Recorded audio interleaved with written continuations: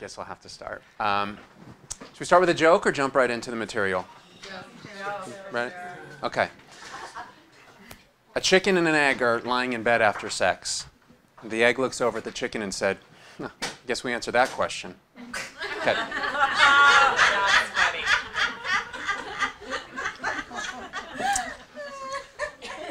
I love this topic. I think this topic is so important for us to be talking about because it's something that isn't being talked about, frankly. I've done a few interviews recently on podcasts where the people report back to me that the people that listen to their show and even the interviewers are saying, I didn't know half, 80%, 70% of the things you were talking about because that's one of my missions is to get us talking about this. So this is happening.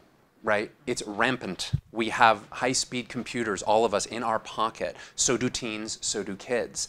And one of the things that can be difficult about, as clinicians working with this, is that we all have our own filters too. We all have our own relationship or no relationship with pornography. So it's easy to misdiagnose, to overdiagnose, or underdiagnose if somebody comes in with a compulsive or addictive problem with porn. So that's one of the things that I think if we're going to be working with porn addicts, let me just quickly check how many of you have ever worked with somebody who has any sort of problematic or addictive problem with pornography in your practice? Okay, quite a lot. So some of what we talk about today is going to remind you of things you've heard, and some isn't. I think it's so important that we, as clinicians, do our work in general, but specifically when we're talking to anybody about sex or pornography, that we are talking to someone in our own lives, even if that means that we abhor pornography, never watched it, hate it, or if we have our own issues with it, or anywhere in between, that we're able to at least talk to someone about it for ourselves so that when we're sitting in the room with the client, we can be regulated. We can listen to them talk about porn in a way that may not line up with our values, so that we're not telling them what they should or shouldn't be doing because we think it's right. I'm not standing, I say this, on a street corner with a sandwich board saying, if you watch porn, come into my office, I can help you stop. Because maybe that person doesn't want to stop. Maybe it's not a problem for them. The second reason I think it's so important is we all know that when somebody has an addiction, and they go to, let's say, a 12-step program, and they become sober, that suddenly all of their trauma, their emotional issues, anything that's been driving them poorly in their lives, just magically disappears and they're perfectly healthy, right? No, wrong. In fact, that is the moment where we can start working with people and all that was driving their addiction in the first place. Why do they want a pathological reason to not be in the now, right? To soothe, to numb, to medicate, to distract. So we as clinicians, we are able to be with that, but we can only do it when that drug or behavior isn't running their lives. The second thing is, let's take alcoholism for a second. We can't look at someone and say, because you drink Jack Daniels or you drink Bud Light, that tells us something about your family of origin or something about your unresolved issues or what's driving you. With porn addiction, sometimes we can. Sometimes we can look at what was their drug of choice within their drug of choice, and it can help lead us to what were the things that were driving them, because I believe a lot of porn addicts are trying to resolve unresolved emotional material through what they watch. Problem is, it doesn't work. I'd say the biggest problem is they don't even know they're doing it, right? They just say, that's just what I find hot. So as you'll see when we get into the latter stages here of talking about this, there is no A equals B as far as if you watch this type of pornography, it means this about you or your childhood. That's just not true.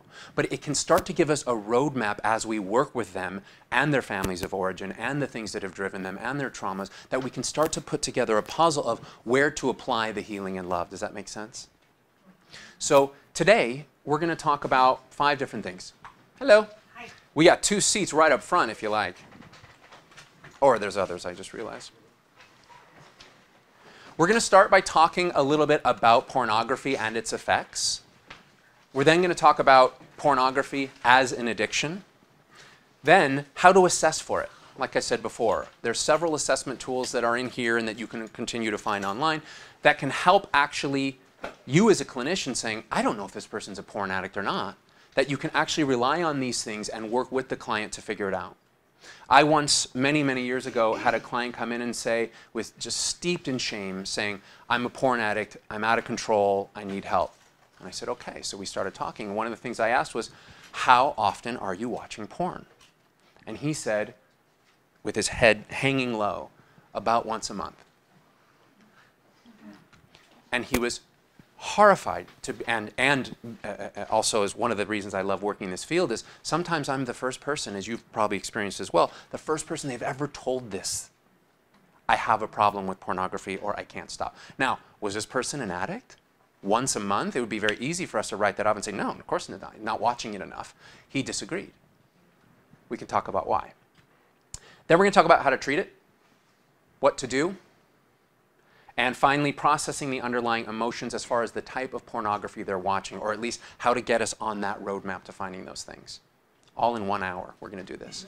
And Alex told me that we're going to wrap up around 2:30, but then we have from 2:30 to 2:45 for questions and answers. So I tend to be pretty verbose, but I'm going to try to keep us right to 2:30, and then if you have questions, please make a note, write them down, and we'll deal with that at the end if there's anything we want to talk about, and we have that time. So let's talk about why, what is the upside of porn? Because there is one, right? If it was just all bad, let's say, then it wouldn't be the problem that it is. It can be educational. It can be educational in a good way. So what do people look like naked, right? What goes where? What are the different ways that people can have sex? People learn. It can be fun and exciting. That's part of the upside, part of the downside as well. It can be shame-reducing. So people can get freedom from messages of shame towards sexuality that they learned in their families of origin and be able to realize, like, oh, I get it. This is something people do, and these people seem to be okay with it. Another thing is, as far as homosexual and bisexual people have said, some of the first times they were ever actually able to express their sexuality was by watching pornography. Here are other people like me doing the things I want to do, and it can bring that shame down. It's normalizing. Experimental, it can be sexy, it can be confidence building in the ways I was just talking about. And then it's normalizing of masturbation for teenagers. So if they're making this, they're only making it for the purpose of masturbation. So what I'm doing is okay. I remember when I was in high school, someone admitting that they masturbated, it was like, there wasn't even a diagnosis for, it's like, are you gay? Are you weird? Are you a pervert? Everybody was doing it, or most people, I should say. But to admit it wasn't okay. So here's like a normalizing thing. When people start to talk about, oh, I watch porn, you watch porn, oh, okay. It's normalizing, oh, I see. We all have these sexual urges. It's okay that I actually do this thing. And then it's soothing or distracting from unpleasant emotions, right? Like a lot of things. That can be a really good thing. Some people sit on their couch at 11 o'clock on a Friday night and they eat Ben & Jerry's peanut butter cup ice cream. I've heard.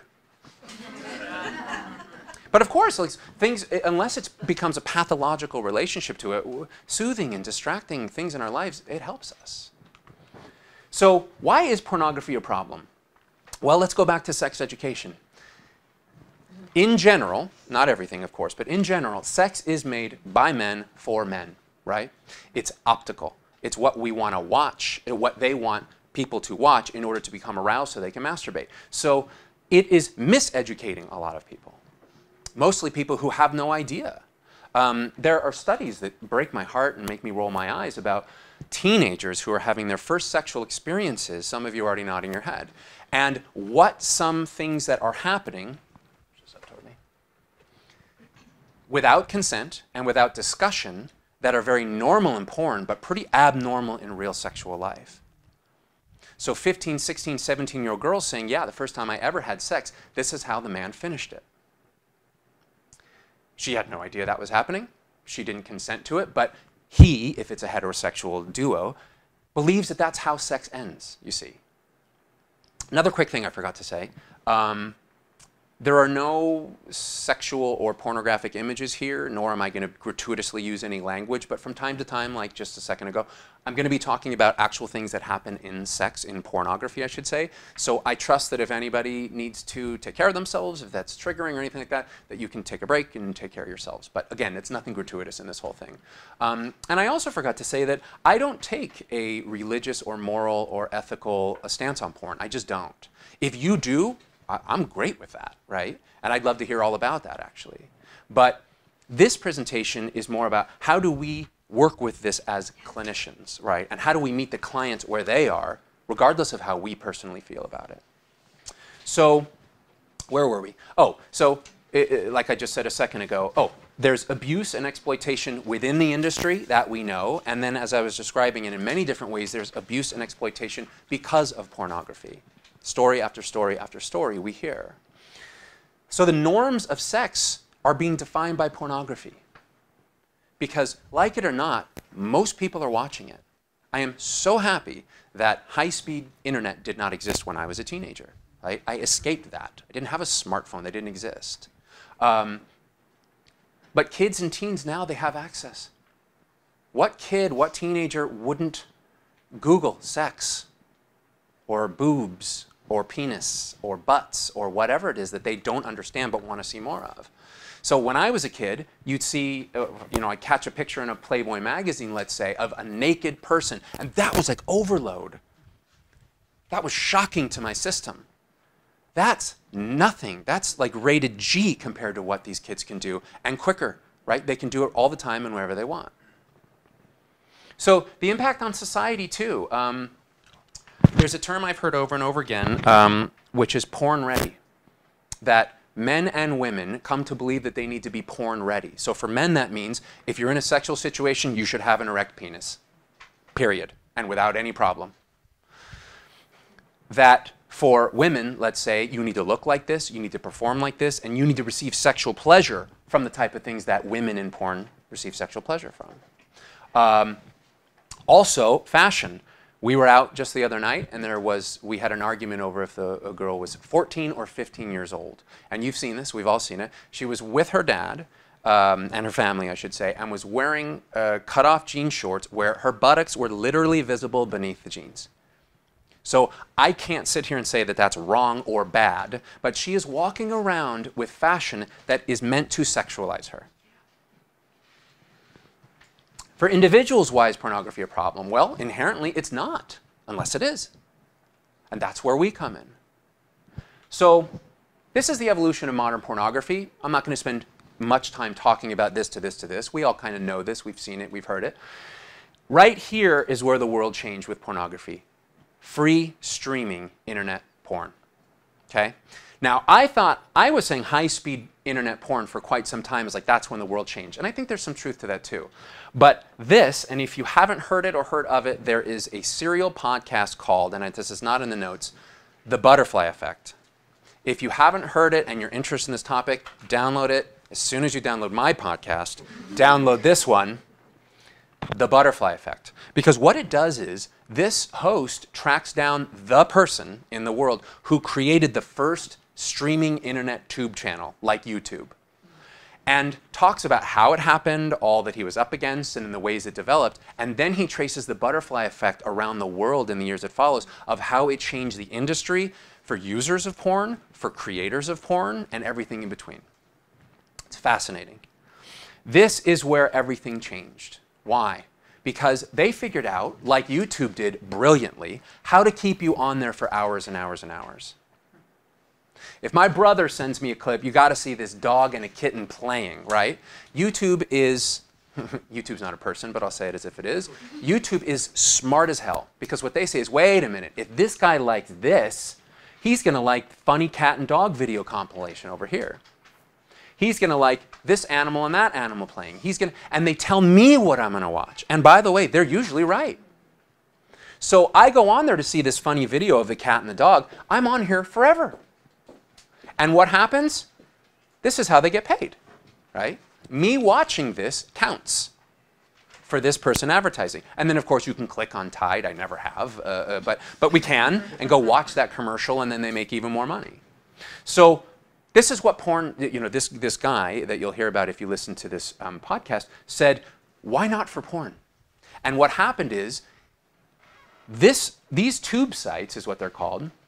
They're not creating any content, right? They're creating a platform where people can put on things from the past, put on things they made 1 minute ago, put on things that were made last week, and you can just go watch it for free. And when the original producers come and say, hey, this is illegal, I produced this and I'm getting paid for it, no problem, they take it down. And what happens? Somebody puts it right back up. That's their business model. They know this. So what happens in pornography, and I've heard so many men talk about, and by the way, I'm biased of knowing how men and pornography addiction works because that's who shows up in my office. Obviously, there are women who struggle with this, and I've talked to many of them, but men show up to me. So that's a bit of what I know best here because of the years of anecdotal discussions we've had. And what happens is they say, if you like this type of porn, you'll like this too. It's the same performers or it's the same type or whatever. And by the way, 3 is, and just like this would be on YouTube, it's all down here and you scroll down, it goes and goes and goes. And some of the time, there will be things a little darker, a little more visceral, a little more violent than what you were watching or what you were looking for. You would have never Googled this thing down here. But here's a picture of it. I'll check that out. And that leads people to watching things that they didn't initially come on for. And this is what led to people having 12 tabs open, 20 tabs open, because they're just searching and just consuming, and they get into this trance. So it has led people. Gonzo porn is a type of pornography where it's not like, let's say, pornography in the 80s and 90s where they would have a plot and they would have a set and lights and cameras and they would be on location at a beach or in a house or whatever it is, and they would stumble through their lines and try to make it like these are actual people. Gonzo porn is different. It's a scene. It's a video camera or an iPhone or whatever it is they can record on. And I'm going to skip down here for just a second. High-speed internet-free streaming pornography is what led to porn changing to meet the wants and needs of the viewers. Because they're consuming it at an alarming rate. And then their tastes change. What I used to watch no longer excites me. We're going to talk about why. But now I need something different. So what these tube sites provide is something different all the time. Since we started this lecture, I don't know, 20, 100, 500 new clips have been put online. It's infinite. So it's because they could just consume it in any fashion, and things that someone might look for a whole lifetime and never be able to find. Something that's abusive or something that we might look at and say, oh, that's disturbing material. They can find that in 2 seconds, right? Any of us could. So it's very low budget, very easy to make and edit, and then they just put it up online. Gritty, visceral, extreme genital close-ups, much more than these plot-driven, so to speak, pornography that was true in the 80s, 90s, and even in the 2000s. And then it started becoming much more humiliating, much more abusive, right? More intense. And I say different from fetishes. Fetishes exist, but fetishes, what we're talking about is an overall intensity, violence, and humiliation that is in what people call vanilla porn. What vanilla porn means is your everyday porn. The thing, oh, I just like vanilla porn. And as we're going to talk about later, that means something different to everybody. So dopamine. Dopamine is one of the things that is the engine to pornography addiction. It's a feel-good chemical in the brain. Dopamine is kind of awesome. It narrows our focus, right? It lights us up, and it says, I need more of this. This is different. This is, they talk about in the past, if we are in the cavemen days and we're walking down a path we've seen 100 times, but suddenly there's something different over there, I need to know what that is. That's one of the reasons our brain focuses on it. Is that danger? Is that food? Is that someone I know? Do I need to run or do I need to move toward it? So dopamine, the forebrain interprets cocaine use, porn, and gaming in a similar fashion. They hyper-stimulate the dopamine cycle. So dopamine is not evil, right? It's not bad, it's not a villain. It serves a great function. But what internet porn does is it hyper-stimulates it because the person watching it knows that they're being voyeuristic. There's not another person in the room. Their brain knows this. It's all fantasy. So it can be a dopamine field day. And it thrives on variety. What does the internet and what does high-speed porn have other than variety? So if what turned you on this morning is now boring to you, don't worry, right? There's 50, 60, 70 new things just like it you can watch that are going to be different. And the dopamine says, thank you, right? It's this neurochemical that's going off like fireworks in the brain. So the brain becomes dependent on the dopamine hit. Not necessarily the pornography, but it's kind of a joke. Like porn addiction is a chemical addiction. It's a neurochemical addiction. The brain says, give me more. And what eventually happens is that these dopamine receptors in the brain say, too much, Just like we do with alcohol, with drugs, the brain says, I can't handle all of this. They start to blunt themselves against it, so they start to develop a tolerance, and they need more and more. However, what is tolerance in alcoholism? What does it mean? Drink more. Right. It used to take 3 beers, and I would get drunk, right? Then it takes 6 beers, then it takes 7 beers plus a shot of Jack Daniels, and on and on and on. That's measured in volume. I used to need this much, now I need this much. In porn addiction, tolerance is measured by variety. This used to turn me on. Now this is boring. I have talked to so many men who have, when I explain this to them, they say, you just described the last 5, 6 years of my life. I liked this, suddenly that just wasn't hot anymore, then I needed this, and some, not all, some go to the depths of watching these traumatic videos, and I'll never forget one young man, he must have been in his mid-20s, say in a group we had, I can never unsee some of the things that I've seen. This one person said that he eventually was watching things that weren't even sexual in nature and masturbating to them. They were just violent. Traumatized him. So, now, that's an extreme case, by the way. But that's what happens. It's like, I need something, and you will talk to people who, if they stay away from porn and then they go back to it, vanilla porn is just fine for them. Their body, their brain, it's on full tilt. But then the more they watch it, then they go, now this is boring. Give me something different, more hardcore, more visceral, more dangerous, more violent, a lot of the time. Yeah, please. So dopamine is the feel-good chemical in the brain. Some people will do porn, some people will smoke cigarettes, some people do cocaine. Yep. Is it just who you are within? Like I used to smoke cigarettes. And yeah. I was addicted to nicotine. Yeah. I'm not addicted to anything, and I'm over that. Yeah. But I mean, the minute I smoked, it was like, that was your thing. Oh, yep, yep. okay. So yep. Porn, and we're going to talk a little bit about this later too, is like porn becomes their drug of choice. It becomes something that is filling some need inside of them to begin with. Okay. And then their psychology says, holy shit, this is what I want, this is what I need, this is what takes care of me, and more and more and more happens. You bet. So the ding on your cell phone when you get a text message, that's dopamine. That's what happens inside of us. Email, checking our email, Facebook, Instagram, knew this, knew that, so-and-so comment or anything, that's dopamine, right? All of those things, but none of them flood you with dopamine like this high-speed internet porn. So online, oh funny, there's like a little shadow there, isn't there? I thought it was going away. I thought it was like an effect. No, it's not. It's not. So online porn has been called the crack cocaine. Patrick Carnes was, I think, the person who coined this phrase, of sexual compulsivity because no real-life partner can compete with the dopamine blasts created by internet pornography. Is that to say that internet porn is better than real sex? I have yet to meet the... Well, actually, got to be honest, I have met a few people who have said that. But no, it's not. It's nowhere near as fulfilling. There's no connection. However, dopamine, yes. It will hyperstimulate dopamine in a way, that no real-life partner could. Now, what if you are the partner of a porn addict? How might that feel? I've talked to a lot of them. Rejecting, maybe. Feeling bad about the way they look or who they are. Feeling like they're not good enough, not sexy enough. Why am I not being a good enough boyfriend, spouse, girlfriend, partner?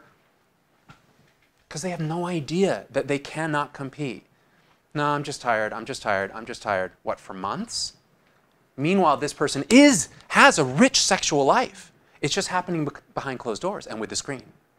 So the other thing is, Patrick Carnes talks about, and he's the godfather of the treatment of all sex addiction, that they do inpatient treatment for sex addiction.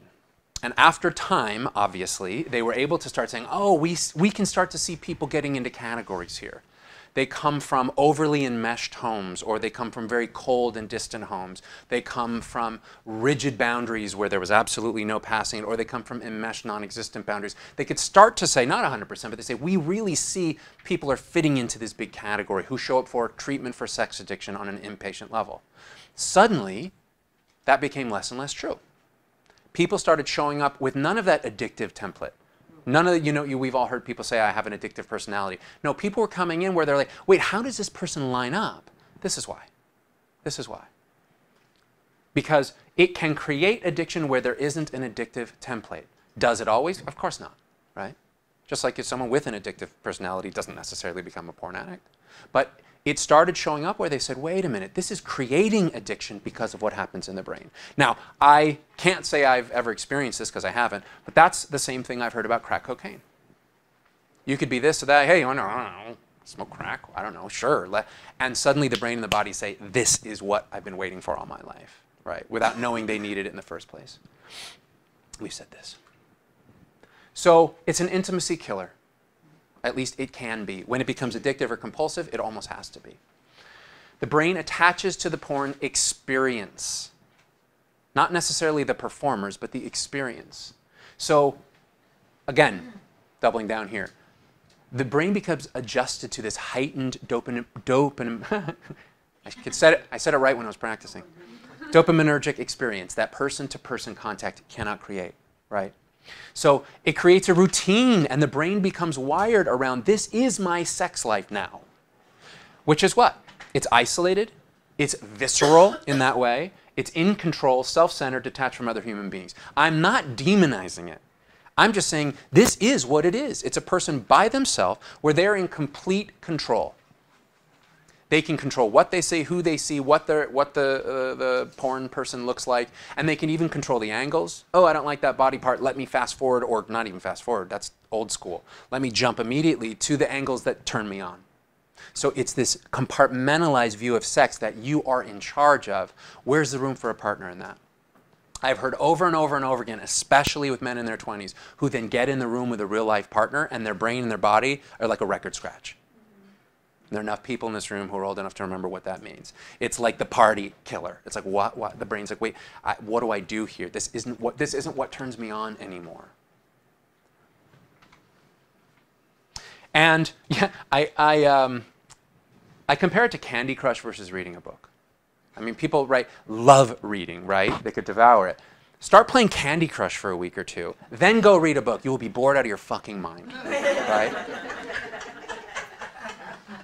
There's no dopamine. There's no excitement. At Candy Crush, and I've played it, it's amazing at, just like YouTube, keeping you playing. It's a brilliant, brilliant game because it just stimulates this is going off in your brain. They've created it that way. So it takes something that's absolutely wonderful, beautiful, pleasurable, right? We learn from it, we enjoy it, we escape, and it turns into something boring. Or it can. And then I've heard this before. It's like husbands, wives, partners saying, oh my God, I can't wait till they leave the house.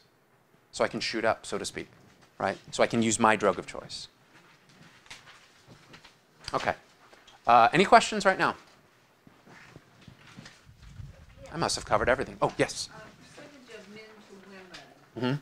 Because I do have a woman who's been 23 now and has been watching porn since she was 13. Sure. Yeah. Percentage of male porn addicts versus female porn addicts? We don't know. All we know is who shows up for treatment. Do you know what I mean? It's also been very difficult to do any sort of porn-related studies because how do you get a control group? How do you find people who do not watch porn, have not watched porn, to come in and be your baseline? As I say, and this is a very, very narrow view, I know I hang up my flag, I say I treat this, and this is what I do. Men come to my office. But there are a lot of women I've met personally and professionally who absolutely are addicted or struggle with this. And if there's a stigma, which there is, for men coming forward and saying, I'm addicted to pornography, that takes a lot of courage. We're going to talk about that later. How might it feel for a woman to come forward? Because it's so much less normalized. It's more normalized for men to say, oh my God, I watch so much porn, it's ruining my life. But for women that come forward, and I've heard women say this, it's like, who do I talk to? Because they feel ashamed of it. So yet again, as clinicians, I think it's our job to, with the people sitting in front of us, to be able to create that safe space that they can talk about it even if they do have shame about it. And I wish I had, I've wondered before, I wish we just had this perfect like crystal ball that could tell us the exact answer to questions like these, but we just don't know. How do we assess? So first of all, if we're starting with a new client, by the way. This is all old news. Not going to go through it. This is your standard clinical interview starting with informed consent, talking about why are we here, tell me about you, what's happening in your life, why did you call right now, are there any crises happening in your life? So you're just going to do your normal clinical interview just to start off with how you're treating this person. When we're talking about someone who calls because of porn, you need to get the statistics. And don't be afraid to ask about specifics of these types of things. So we're going to talk about what specifics to avoid and what specifics to move toward. These specifics are, this is obviously, like, let me say this. If a client is coming to you and they're saying, I'm a porn addict or I have a problem with porn, their house is on fire, metaphorically. They're in a crisis. Because my guess is, even if it's just an existential crisis, right? Or it could be literally like my family's falling apart, my spouse find out, my kids, I might lose everything, or I got fired, or I got arrested, or this or that. We need to just find out, like we're starting to paint a clinical picture of why are you in my office right now?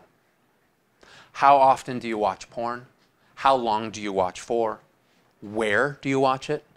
What devices do you use? And we'll stop here for the moment. What are the consequences of your watching of pornography? That gets us started. And I encourage all of us to open our minds to what other questions come from their answers. I watch it at work, someone might say to you. What questions come to your mind? Can you get fired if you get caught? Can you get fired if you get caught? Yep. I had a client that did get fired. Yep. Oh, you're not alone, right? Yeah. Where are you watching it at work? What device are you watching it at work? Are you watching it in the bathroom? Are you watching it in your office? Is the door open? Is the door locked? Do you have a window? Are they monitoring your computer? I asked that several times. You know what answer comes back sometimes? Oh my God. I don't know. Are they? I say, yep. That's great, right? So how many hours you're at work, like, and that goes right to like, can you be fired for this? It's like, who knows that you're doing this? Maybe someone does. Maybe the tech guy sitting in an office knows exactly how much and what types of porn that person's watching. But some of the times, and this is beautiful in addiction because it circumvents the prefrontal cortex, right? Which is where logical, linearity, empathy, understanding, it just circumvents that and they think, oh my God, I never thought about could they be monitoring what I'm watching right now? So I watch it at home. Okay. I watch it, you know, let's say they have a family. Okay, when do you watch it? After this or that? Well, what does your spouse think? What do you tell your spouse you're doing? Have you been caught? So just allowing yourself to enter their world, like we do anyway, but with these types of questions. We're just starting to understand what is the life of this person who called me because their house is on fire. Now, we're going to wait on what types of pornography. That's going to be the last part of what we talk about here today.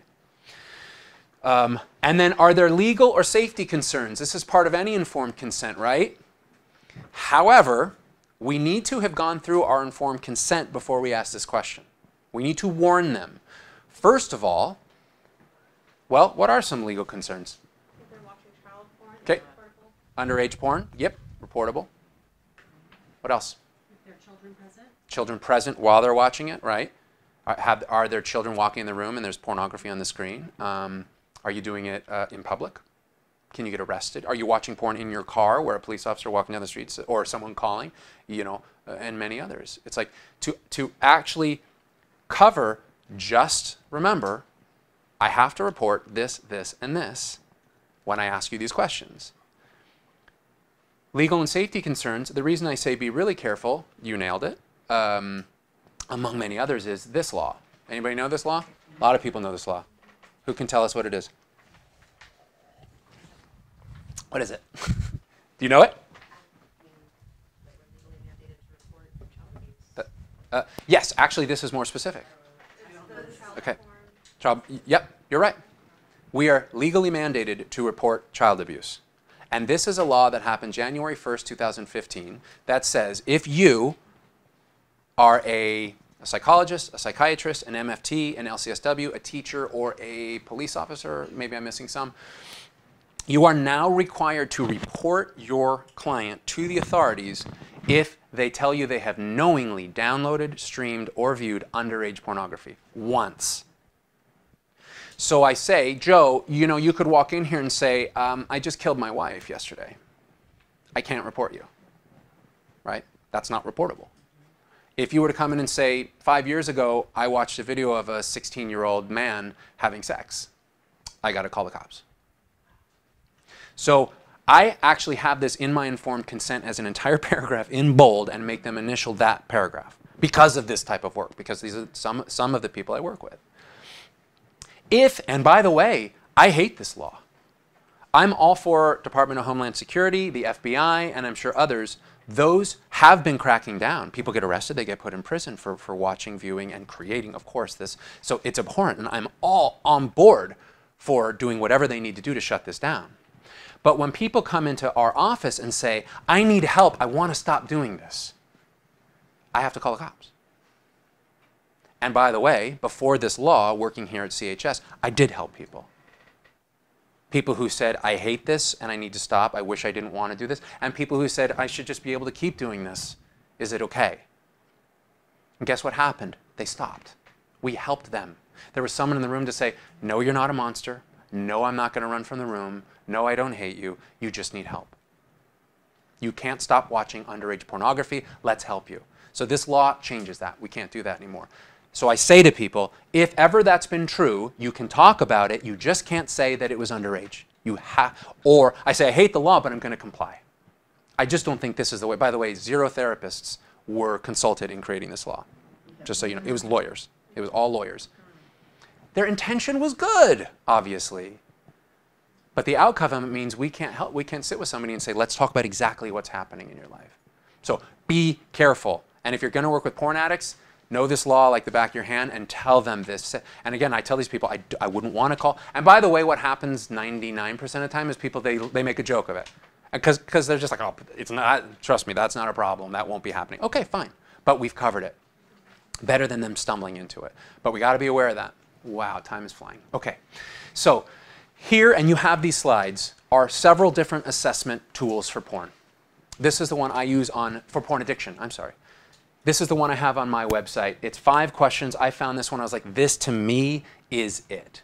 And it says here 1 or more could indicate that there's a problem. So I'm going to quickly go through these, and then the rest of them you have in your handout. Have you had ongoing but unsuccessful attempts to stop, reduce, or control your porn use? I've tried and I can't stop. Have you spent inordinate amounts of time watching pornography or recovering from it to the extent, right, like other things we assess for, that it has taken time away from occupational, social, domestic, or academic obligations? I'm falling behind at work. I missed my kid's basketball game. You know, I didn't get my final done, or I crushed this. I just crashed on my final at school because I was up binging it for porn, you know, with porn for many nights in a row. Has there been harmful consequences to your relationship or sex life due to your porn use? And to me, those two scream addiction. It's hurting my life and I can't stop. Do you need to watch more visceral or violent types of pornography than you used to in order to become aroused by porn? We talked about that. Do you become irritable, restless, or annoyed if you're unable to watch porn? There are withdrawal symptoms. If somebody is addicted, there will be withdrawal symptoms. Usually, it shows up mentally and emotionally for porn addiction and sex addiction. However, it can be physical as well. And then this happens. And I warn people of that. We'll get to that in a second. So, again, this is basically, let's have this conversation, right? Let's, you and I, read this together. Let's hear what you said yes and no to. And by the way, I like it when people do this before they come to see me. CHS does the same thing.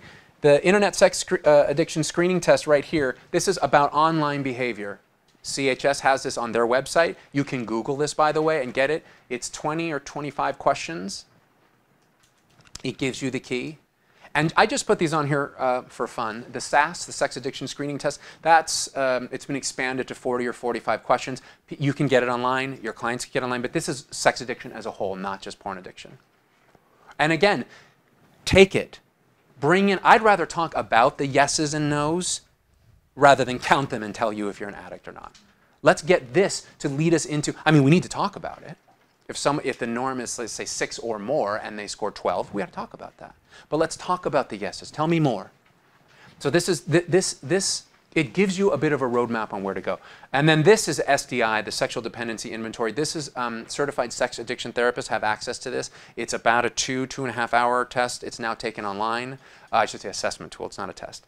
And then the clinician gets all of this information. But again, like I said, that's a specific thing. CHS does that. Other people do that. But that is one of the most comprehensive things they can do before coming to see you. Pathos is a 6-question porn addiction and sex addiction, actually, assessment tool. You can just look this up, have your client look, tell them, hey, what's a yes, what's a no for you?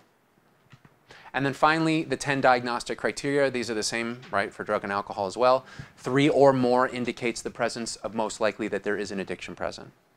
These are all on your sheets too. So, once we're done assessing, what do we do now?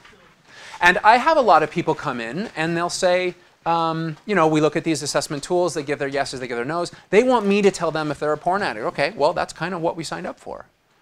So, we can use whatever language works for us, right?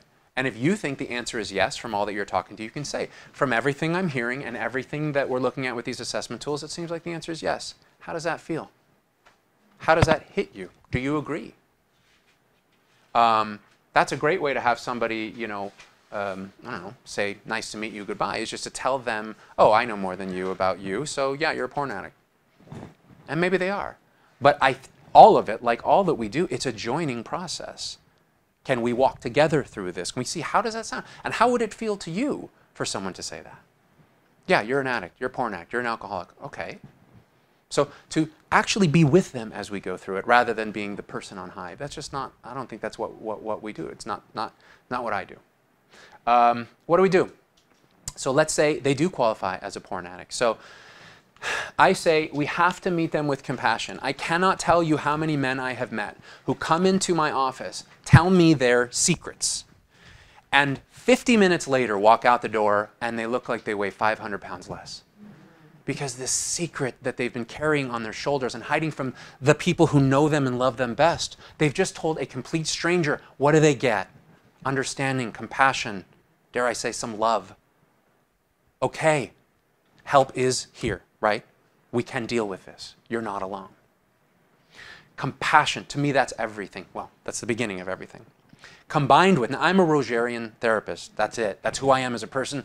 I could fake it for about 5 minutes on something else, but I can't change who I am. However, you can have someone come in your office saying, my house is on fire, and you say, I really hear you. And that must be really difficult for you, and that, you know, you seem very hurt and sad, and I can walk through this with you. We'll see you next week. Like, we have to tell them how we can help. What we're going to look at here is a grab bag. I think some of these are mandatory. Others aren't. But things that you can say, yes, this fits. This fits. Here's what you can do. Come back next week. Let's see how that went. Because it's containing for someone who's saying, I can't stop. It's ruining my life. Okay, here's your homework. Here's your plan. Let's see you next week. Oh, right here. Imagine how it feels to have the courage to discuss these with a stranger. There's a class at CHS where we do once a year that Alex and myself and others teach. And there's an SDI, like I said earlier, but the paper version. So people find all the 0s through 5s, and I did this, yes, I've done that, this is powerful, this is not. They spend, you know, an hour or two on this, and they come in, and I start the class with a joke. I say, one each, but I don't tell them it's a joke. I say, some of you have taken this class, you know. Each of you is going to come up here one by one, and we're going to read through your answers, right? And that they get it immediately, that I'm like, okay, this can't be true. But that jolt, I say, remember that feeling, okay? Remember that feeling, because that's what your clients are dealing with. They're coming in here, they're talking to you about like the depth of their sexual soul. Can you remember what it felt like when you thought you were going to have to come up here and do that? So I believe these people to be so unbelievably courageous, and I let them know that too. And we check in, right? In the very first, how is this going for you? How's this feeling? How are you doing? A lot of time they're like, this is great. Sometimes not. Sometimes they feel like it's shaming to them. But we need to check in with them. We're not going to spend too much time on this, but it's mandatory. We got to attend our countertransference. We're going to have it. We're going to have it. There's nothing wrong. There's nothing bad. We just need to talk to somebody about it. When I worked here, Alex was wonderful, and it's part of how, you know, we ran group together and whatnot. But it was one of the things that bonded us while I was getting to know her. I was like, I would knock on her door. You got a minute? And she knows that meant 15 minutes. And I was like, look, can I just tell you what? I just heard something, and I'm really kind of, it threw me, or I feel really like disgusted by this or that. Or how about erotic countertransference, right? What if you're feeling when they're talking about things and it's turning you on? That can happen too. Or you're attracted to the client. Any of these things. Did I put arousal? Yes. We have to have people we can talk to. Other clinicians, supervisors, anybody that it's safe to go and process with, but we have to. That's a gift to ourselves. I keep hitting the microphone. Okay, so what to tell them to do? Can you try to stop between now and the time I meet you next week? And I say, I'm asking a lot of you. I get that. Especially, I mean, if they're watching it daily, that's a huge life change. Can you try? Or if not, can you do your best to limit your watching? And let's see how that goes. But when someone is, and there's many different schools of thoughts on this, the way that I worked here at CHS, the way I work with my practice, and my clients crave this, is an abstinence model, a sobriety model. There are more models, right? But when someone comes in and says, I can't stop and my life is ruined, for now, we got to get you clean from your drug. So I would, for the first week, I mean, there's always a 30-day, 90-day trial period of no pornography, no masturbation. We could talk about that for an entire hour, about when is that right, when is that wrong. Can you try to stop? Let's see how it goes. If they stop, then they're not an addict, right? No, not right. It means they stopped for a week. Some can't. That's okay too. Now, how do we meet that? What did Alex say? It's like, have a kind heart but carry a big stick, or whatever that beautiful saying is. It's like, how do we meet that with compassion, but also we care about them and we want to see them get better? So say, well, you watch it 3 times a day. All right, good job. Nice try. Well, we don't want to just say that. We don't want to minimize it, right? Because they're in trouble and they're coming for help. So how do we deal with that? Well, that's up to our therapeutic style. That's up to each of us in the room. But we want to encourage them to try to change their life. Expect withdrawal symptoms. Attend to them. Normalize them. Tell them ahead of time. I think this is going to be a hard week, Joe. It's okay if it is. Nothing's going wrong if you find yourself coming out of your skin. That's normal. You've been relying on this thing, and we're going to take it away. Be kind to yourself. Surround yourself with things that are going to be helpful and soothing this week. I believe in 12-step meetings. I've had porn addicts go to 12-step. SAA in LA is an enormous fellow. Well, actually, all 3 of these are enormous in LA. SCA is here as well. There's no thriving community of just porn addicts anonymous. It exists, but it's just not here in LA, and people have trouble finding it. So they go to one of these sex addict meetings. I've had people come and say, that sucked. Everybody's talking about cheating on their spouse. They're talking about hiring prostitutes. They're talking about child this and that. I just can't stop watching porn. I don't belong there. To which one of the things I might say is, can you go and listen for the similarities instead of the differences? This is someone who can't stop doing something of a sexual nature, and they want to stop. Other people have come back and said, I found my people. I've had people come back and say, I've never felt as little shame as I did sitting in that meeting. Because here are people, and by the way, this SAA, Sex Addicts Anonymous, their their motto is from shame to grace, right? That's everything. So people coming back and saying, I kind of respected the guys in this meeting, and I thought they were pretty cool guys, and they were there for the same reason I was. So it's very normalizing. But I tell people, don't try to do this alone. Even if it's not 12-step, do not do this alone. And that leads to, call me and let me know how it's going.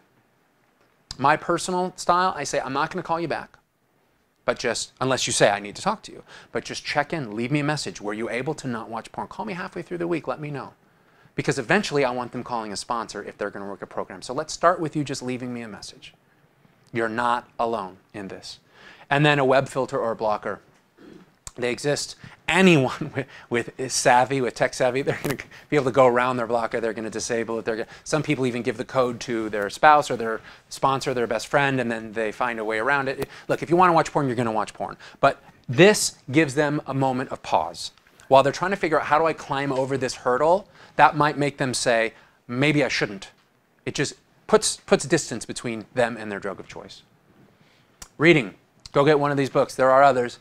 In the Shadows of the Net, Untangling the Web, Your Brain on Porn, The Porn Trap. This is much more, it talks about, Gary Wilson talks about how pornography affects the brain.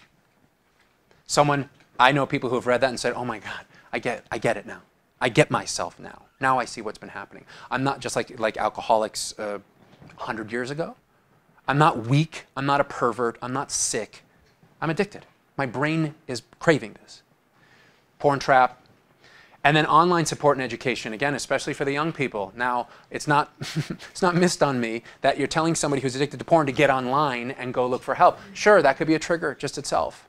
But all of these communities, NoFap and Reddit, Sex and Relationship Healing.com, Fight the New Drug, Your Brain on Porn. These are all websites that people can go to for support and help. And Sex and Relationship Healing.com is actually a website where they can do online groups for free. Led by therapists, by the way.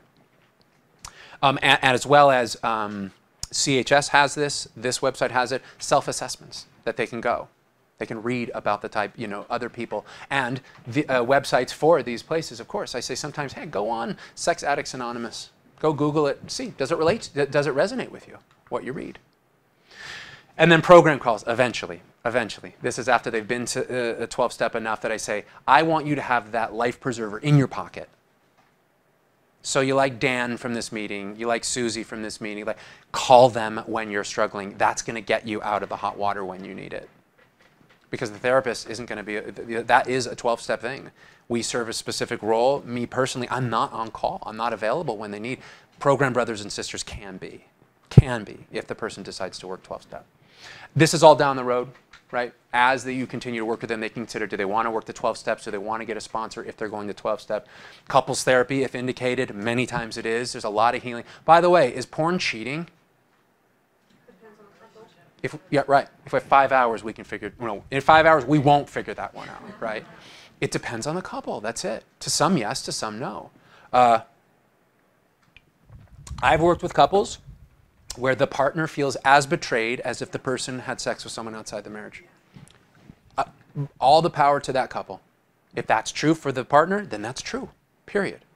The Gottmans say that infidelity is anything that you hide or lie about from, hide from your partner or lie about to your partner is infidelity. Well, this counts if people subscribe to that. So, processing intimacy issues from family of origin, we're about to talk about that, and redefining intimacy in relationships. So great, I've been medicating myself, I haven't had to be intimate, now what? Now what do I do? Because a lot of them say, and by the way, some of these people, especially some people in their 20s, they've never had a sexual relationship or never had a relationship at all. This has been taking care of them, so to speak, and they've never had, so they get in a room with a person or they go, how do I do this? How do I swipe or not swipe or walk up to somebody? Like, how do I do relationship? It's an earnest and valid question to work with them on. So, what are the underlying emotions in porn addiction? So, as I said, we're going to be talking, and it's going to be pretty quick actually, because I'm looking at the time, of the type of emotions we can assess for, or unresolved issues or trauma we can assess for in their family of origin, in their upbringing, and in their unresolved issues, from the type of porn they watch. So, I'm going to go back to countertransference. We need our own support. We need to have people we consult with. Specifically, for your sake, you can ask that they not give gory details, because what you're asking them now, what types of pornography do you watch? And to be fair, I should have flipped these two. Check in with the client to see if that conversation is triggering to them. If you're sitting and talking about what you love to watch in porn, does that make that person Jones, and as soon as you're done, they want to go watch this stuff? Check in, and then check in again, and then check in again as you're talking about it. Be compassionate and understanding, like I said. I should have written that on every single page here, because that's it. It's like, can they tell you, and you're going to listen to them and understand, even if it's something that you think is abhorrent. Listen for the pain in their porn arousal template and compare it to their family or of origin history and trauma, and use your countertransference. So someone might say, I like to watch older women with younger men, and you might get a feeling of sadness and longing. Someone say, older women with younger men, you get a feeling of anger in the room. Okay, use it. Ask them questions about it. What about that? Is that exclusively? And by the way, some people go, oh God, I watch this, it doesn't matter. They just watch whatever. So this is, again, it's a window in, and we just take that journey with them. My magic question that I ask people, this is whether they're triggered to watch porn or in the type of porn they watch, is, if we could magically remove the arousal, what would you be feeling? If we could magically remove the arousal, what would you be feeling in this moment?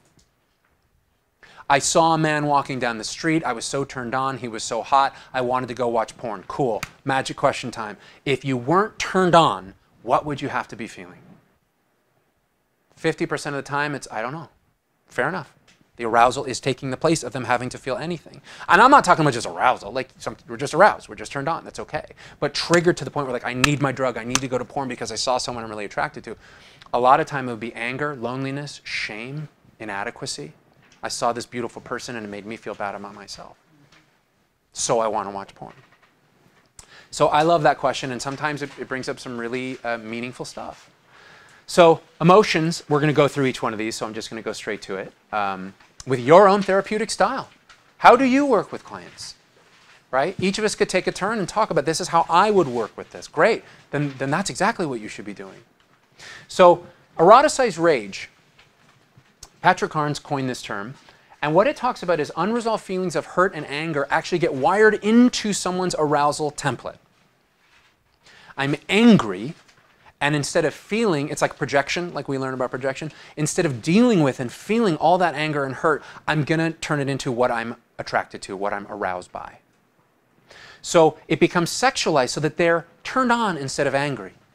Sounds like a good deal, you know what I mean? It's like, so I can't fault anybody for eroticizing their rage, but we can help them. And dominating, victimizing, or humiliating others becomes hot. I'm sure, okay, so examples of porn. Spitting, choking, gagging, humiliating, hurting, name-calling, slapping, degrading, and many, many, many, many more. It's hot. It's what I like. You know, that's what someone would say. Why do they like it? There's pain, or usually is pain, in that arousal template. Why do they like someone? Because some of these, if you took out the sex, you would just be watching a video of someone getting the shit beat out of them. If you took the sex out of it, right? But because it's sexual, it's like, oh, this is porn. This is what people want. It can be overt or covert. It can be someone being abused, or it can be something like, let's say, a stripper. And I put this in the next slide, is basically that someone can identify, oh, here it is, with either the performers. So let's say there's a stripper in a porn scene. Well, somebody could identify with he or she, let's say she, the stripper, has all the power. All the power. And this person is subservient. Someone else could watch and say, that person paying the stripper has all the power, right? It's about deconstructing this, or allowing that person to see, where is the pain in what turns me on, if it's there. Like I said, sometimes it's an anomaly, and sometimes there's just not a lot. But I have been able to, oh, and this is a huge one, huge, huge, huge with men I've worked with. The viewer gets to have, theoretically, the person that they never could get when they were younger. This is a junior high and a high school thing. Yeah, I could never get the hot quarterback of the football team. I could never get the beautiful cheerleader or the goth girl that I thought was so beautiful. I could never get them. I never felt good enough. There's inadequacy. But now I get to have that person. I get to see you naked. I get to see you doing all these things. For some, just watching porn can be eroticized rage, and others it's not. So an example, this is just one, get the client in touch with the hurt behind the anger. Let's talk about high school. Let's talk about what it felt like, your feelings of inadequacy. Let's talk about the shame. And let's go to the hurt and work on healing that through, like, inner child work is one of the many ways. Now, this next slide is right along with eroticized rage. These could have all been, I put shame and inadequacy, but they overlap tremendously. Look for themes of humiliation, cuckold, a husband who's being cheated on. Someone watches, yeah, I love seeing that. That really turns me on. Wow, why? Because there's some pain in that story of someone being deceived and lied to. Degradation, minimization, fetishes that reduce the performer to a nothing. There's a lot. Someone being, put on a chain, someone being beaten, someone in a very subservient position. And power. Very young. BDSM, teacher, student, doctor, therapist. If someone always goes toward that, I'm interested in why, right? Is there something about the power dynamic that is pulling you in, where you're trying to work out something from your past, where there's hurt or there's shame or there's inadequacy, and this is the way you found to try to work through it? I'm going to go a few minutes into our Q&A time. I hope that's okay. Example of what to do. An example. Process the client's childhood messages around shame and inadequacy, and update the negative cognitive distortions and core beliefs. One example, that's CBT. So here's one way, depending on our therapeutic style. God, I'm noticing when you're talking about this, I'm feeling sad. I'm feeling really sad. Are you feeling sadness around this? The person might say, nope, I'm good. Or they might say, yeah, I am too. Like, pay attention to your body. It's like they're telling you a story, in most cases, through what they're watching. Remember I said like the Jack Daniels versus Bud Light. There's information in here. Parental love and abandonment. Yep, I've worked with this. MILF porn, that is people having sex with mothers, not their own. In this step, this is all the rage now. I don't know if you know this. Stepmom, stepdad, stepsister, stepbrother. If you go to the YouTubes of porn, when you haven't typed in anything, you just go there like what's hot, what's trending, what's now, it's almost exclusively this, at least on the front row. Yeah. So, for example, that could be a desire or a lack of nurturing, right? Wanting to be with someone who cares and who's loving and stuff. It could be anger. You're having sex with your dad's wife, for example, in some of these. Like, that could be a vengeance. It could be anger. It could be an inadequacy. Someone who shouldn't be having sex with me is having sex with me if you identify with that person in the scene. So again, there's 3 examples of completely different emotional things that could be happening from just one type of pornography. So yet again, it's a map, but we go on these individual quests with them, right? We can't tell them without being curious and learning from them. And of course, like I said earlier, we're putting all this together with what we know about that client, what they've already told us. What story is this telling? Large sexual body parts. Men with enormous penises might be someone's fetish. A woman with enormous breasts might be a fetish, and is. Well, if we also know that there was a lack of or an abundance of this in their childhood, or that they're missing that, or that they wanted to get away from it, you know, we have material to really process with them. Are they trying to work it out through this? Sometimes. And that's what we're talking about here. And then this is, you know, I was going to say a stretch. It's not a stretch. But I have heard theories, and I kind of liked it, that transsexual pornography, and by the way, that's huge and animated right now. Huge. It's a completely separate wing where they've animate a woman with full breasts and genitalia and an enormous penis and the capability to ejaculate. So it's like it's a creature that doesn't exist, right? But it's enormous and it's blown up. Why? The answer is different for each person. But one of the things I've heard, and I like this, it was many years ago, is could they be drawn to the maternal of the breasts and also be yearning for the erect penis of what they missed in dad? One road to go down, if that fits for the client you're with. Now, you might hear that and say, that's just crazy, that's just kind of making something out of nothing. I don't know, that might be. But I've known people who, for this especially, it's like, yeah, they get to have the masculine and the feminine all in one. Example, explore the ways they were neglected in any of these, or abandoned, work to heal those wounds through inner parenting.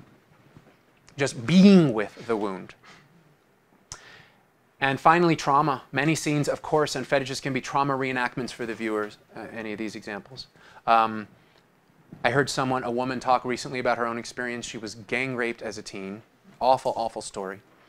And then as the years progressed, she found herself watching gang rape porn. And I think it took years and separation of doing it to go, oh my God, why that? Because a part of her was trying to work through this trauma, not realizing it was never going to happen in this way, or not even realizing she was doing that on purpose. As with all trauma, go slow. Don't push the client. Use your own therapeutic style. What interventions do you believe in? What modalities? And consider these modalities. I just listed a few. Inner child healing of memories, EMDR, somatic experiencing, and others. But the important thing is to make the implicit explicit. And it takes time, and it takes patience, and it takes compassion. Be who you are as a clinician, right? I mean, it's like I spent my first year or two at CHS trying to be Alex Katahakis. Want to know how well I did? I sucked at it. I was okay, sure, I was good. But it's like when I decided to be Greg as a clinician, then I started seeing a lot more change in the clients I worked with. And then I started enjoying it more. I started being me. I was better at being me than I was at trying to be Alex. Nobody can be Alex. What's that? Imagine that, right? So be you in all that we're talking about here. These are examples, these are pathways you can take, right? But you're the clinician. There's not one way to discover these. There's not one way to treat them. Go on that journey with your client. You've heard me say many times, compassion, unconditional positive regard are extremely healing, especially when talking about something so deep and tender and meaningful for these people. Consult, consult, consult. Get your consultation. Take care of your countertransference. And if you're stuck, call somebody. Hey, I got this client. Can we talk through it? And finally, monitor and tend, oh, I just said that, to your countertransference. So take care of yourself. Now, if you're looking for an amazing podcast, and what I work for sometimes, Brave New Man, it's relatively new. It's about 3 months old. And a lot of my clients who I work with, once they get sober or once they stop acting in this compulsive and addictive way, they are asking themselves, what the fuck is masculinity? What is being a man? I've been filling myself with this toxic version of this, but what does it mean to actually be a man today? How do I be in my masculine but not hurt people? I say, I might have a podcast for you. So feel free to subscribe and follow us on Instagram if you want. You might know this woman here, Alex Katahakis. She was on the show about 4 weeks ago. We talked about what is sexual consent. And it's a beautiful, like, 40, 50-minute conversation. And it gives, little amazing things. And here's us all at the symposium. And then if you ever have questions, please feel free to email. Email's quicker, probably. I can get it. I can respond to it in a quicker way than to return a phone call. But please use me as a resource if you want. Obviously, CHS is an amazing resource. I love and respect them. And for the moment, thank you guys very much.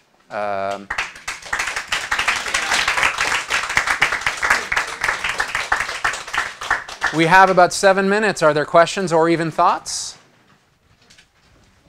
Yeah, question. During the 30-day or the 90-day hopeful break, Yeah. It was no porn and no masturbation. What about sex? Good question. Which is why I said it takes hours to really thoroughly, but this is a good question. First of all, if they're in a relationship, you need the partner's consent. The partner has to agree, yes, let's do this, let's try this together. They can't come home and say, oh, my therapist said I can't have sex with you. So I would say if they're in a relationship, a lot of the time the answer is yes. It's relational. It can be as long as it is relational between the two of them. Yeah, that's what I would say. If they're single, I would challenge them not to. They usually break that, but Question? Yeah. Just a quick one. You were mentioning before when someone asked you directly, am I a porn addict? Mm-hmm. And you want to be gentle and compassionate. How do you and your style answer that? It looks, from everything you've answered and everything I'm hearing, and in my experience, I think you are. Yeah. Answer directly on Yep. That's my assessment. And then I do check in. How does that match what you were thinking when you came in here today? Most of the time they say, yeah, I kind of knew that, but I just want to get an official response. Yeah. Yeah. I have a question about a sexual function related to porn. So, Yeah. Somebody that I'm working with, he can have an erection in real life, Mm-hmm. but he can't perform. He can't Yeah. have an orgasm. Oh, okay. Yeah. Delayed ejaculation. Well, he just can't. Can't have ejaculation. Right. Yep. And which is he likes porn because it's fantasy free. It's all. Of course. He can perform in that That's right. setting. I've said this to a lot of people I worked with. Like, porn never said, you're too big, you're too small, you can't last long enough, you're not a good lover, you don't give me the best orgasm, you're too fat, you're too thin. Porn doesn't judge you. Also, I've had clients refer to, like, when they're masturbating to porn obsessively, it's like they have their death grip if it's a man masturbating. So then what happens when they're having sex with somebody that doesn't have that? I mean, the death grip doesn't exist. They're not in control of it. So some people can only orgasm if they're addicted to pornography, if they're fantasizing about porn. Others can't at all, and others have no problem. So, did I answer your question? Well, yeah, I don't know that there's a simple answer. I'm Yeah. just thinking about how to approach this. Yeah. It's fear of performance. Sure. That's really what it's about Yeah. for him. So I would say, exposed. yeah, of course. I would work with the anxiety and I'd work with the fear. Sex and porn addiction, they're an intimacy disorder. So I would absolutely I would normalize that and tell the person, it's like, yeah, this is what you've been avoiding. So bless your heart, now you're in it, right? Now you're dealing with this with another person, with another human being in the room. It's, premature ejaculation, delayed ejaculation, and erectile dysfunction can be anxiety. I mean, really produced by anxiety. So I would work with the anxiety. And really, and I guess I would also process the fear of intimacy. Where did that come from? How do we work on that? I would acknowledge, male, female, doesn't matter. There's intimacy here in the room. Like, this is intimate. We're sitting in a room talking to each other about very deep and meaningful things. Is that scary to you? How is this different than when you're with a physical partner? Now, that's different based on gender. We all have that conversation differently with our clients. But yeah, I would just go right to the core of the fear. What are you afraid of? They probably say, I don't know. But yeah, that's the way I would work with it. Thanks, everybody. Thank Appreciate you. it.